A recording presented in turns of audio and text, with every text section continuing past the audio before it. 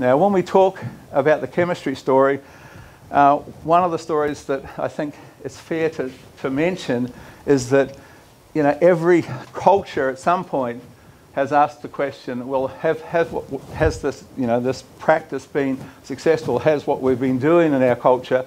And the guideline has been, what does the next generation inherit? Well, we haven't looked very hard at that story. There are a couple of things you need to know about the chemical model.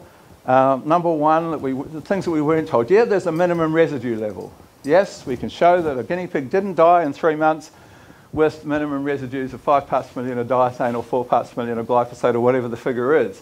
But there are a couple of things that we weren't told. One was called bioaccumulation. How does your liver, which is your principal detox organ, manage that little part? You know, the snow pea's got 9 chemicals.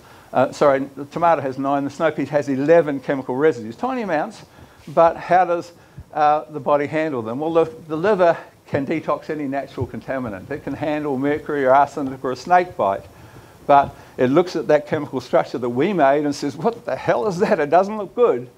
And it pumps it off and stores it in the fat cells. And there it accumulates and accumulates. So when they did the trial, the first time that I'm even familiar with saying, okay, what are the children inherited? They looked at the 13 most commonly used chemicals, fungicides, pesticides, herbicides, nematicide or wormicide that most cattle producers use in the bodies of 1,400 kids, 700 from town, 700 from rural areas, and to the horror of the researchers, they couldn't find one child who didn't have unacceptable levels of all 13 farm chemicals that had accumulated, particularly in their fat cells where it gets pumped.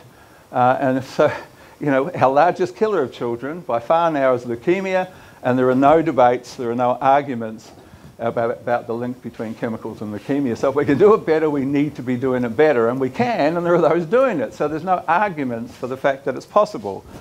Then we look at the second thing we weren't told, and that's a thing called the cocktail effect. If you understand anything about chemistry, you know when you put 2 or 3 chemicals together, very commonly there's a 3rd or 4th chemical produced.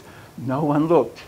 No one looked at that story. And the very first study hired someone to look at 100 combinations of 10 chemicals. Now understand that there are thousands, there are tens of thousands of combinations, because we're talking 1 to 100% with 10 things. So there are thousands and thousands of intercombinations between 10 chemicals. He looked at 100 and found 3 new class 3 carcinogens, which means he proved that they were cancer forming for animals. It's a little less ethical to prove the same thing for humans.